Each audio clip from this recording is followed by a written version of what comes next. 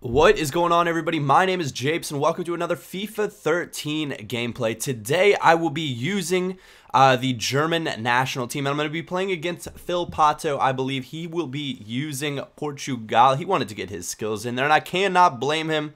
This was a highly contested and very, very entertaining match to play. It was back and forth, pretty open. He's again using that 4-3-3 formation, which I have admitted that I do indeed struggle with. After you guys have now played the demo for a little bit, what formations are working for you guys? I released a tip video yesterday trying to help a little bit with what is going to work for you and what may not work for you. My understanding is, though, the demo build is a little bit behind the build that I played, so some of the stuff might not feel as effective, but for me, having played both the build at the FIFA 13 community event and the demo, I managed to only play, I think, 2 games on the demo and was like, well, you can forget about this right now.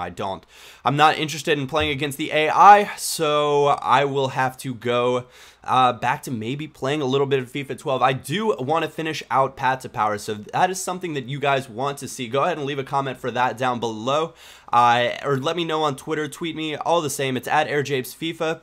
I do appreciate your support, your responses, all things considered. But he stops a penalty right there using the tutorial. I hadn't told him how to stop him or what my technique is to stop penalties. I will say, with the technique that I use, you have to have extremely quick reactions. And if that's just not something for you, it's going to be very, very difficult. I even struggle with the reaction time some of the times with it. But if I get my focus level up, and I suppose if I have enough caffeine, I will be able to teach you how to stop some of those penalties.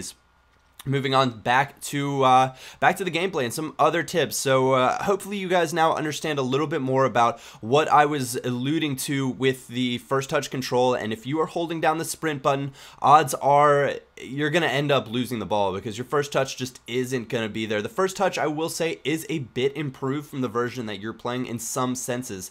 And that's more using your football IQ. Like if you're doing what a natural footballer would do, you're going to get better touches. But if you're trying to do a little bit too much, touches can be a bit crazy from time to time. You saw Phil Pato on the screen there a minute ago. Flick it straight up over his head. Really simple stuff. That's just a flick with the right stick in the opposite direction of the way you're receiving the pass. As long as the pass is bouncing in the air, more often than not, all of the players in the game will do it. Even your center backs will do it. It isn't something that works out very well. It is something that you kind of have to have a little bit of ball control or a good little bit of dribbling for it to work out best.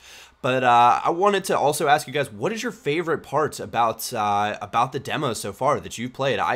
When I tried to describe FIFA 13, or people asked me, they said, Japes, what do you like most about this game? And it's hard to pinpoint one thing. It goes down to the first touch, the complete dribbling, the AI, the runs made off the ball. And I think it boils down to EA made a lot of kind of small changes. They weren't massive changes, but a lot of small changes that mounted up together to create this just enormous mountain of a totally different feeling game, which is all we really could have hoped for. And the real question now is going to be, is Ultimate Team faster? What is Ultimate Team gameplay going to be like? And that's really one of the things that I'm looking forward to with FIFA 13. Also, what I'm going to be looking forward to more than just about anything is clubs in FIFA 13. Oh my goodness. I cannot wait to hear the rage at the beginning from people because they're no longer going to be able to boost their pros using sliders and offline game modes. You're going to have to be playing online, and clubs players are notorious for using 5'2" virtual pros, holding down the sprint button, putting their blue afros on, and just running straight up the pitch. Frankly, I just don't think that's going to work anymore. And so I am thrilled to see that because that is not my gameplay style at all, be it clubs or be it whatnot. I actually played a little bit of FIFA 12 clubs last night with Shifty, Nepenthes, and my buddy Phase Zero. And it was still extremely enjoyable. There's something really, really rewarding about playing in a team aspect, even on a virtual football game. And that's why I think 2v2s are excellent. I wish I could have gotten the gameplay from the 2v2s that Nepenthes and I played at the FIFA 13 event. We played mainly as Borussia Dortmund, and it fit our play style perfectly. So hopefully, you know, I'll be able to get you guys some 2v2 footage, or if you guys, I really want to do a club series for FIFA 13. So if that's something that you guys want to see, also let me know. I guess this is kind of a take and or a question answer with you guys, a nice little interaction commentary, I suppose. I will need some feedback and support on this video. But moving on, a few key errors for me here, and Phil Pato ends up taking the lead. Portugal is a very, very good side. They're very, very well balanced, and I have to say, Pepe could be the best center back on the game. I'm not quite sure what stat it is that boils down to what makes a good center back or not, but he seems to just be everywhere. He manages to get to so many passes that I try to get or make, so many through balls, so many, dribbling by him is just an absolute mess if you're controlling him well.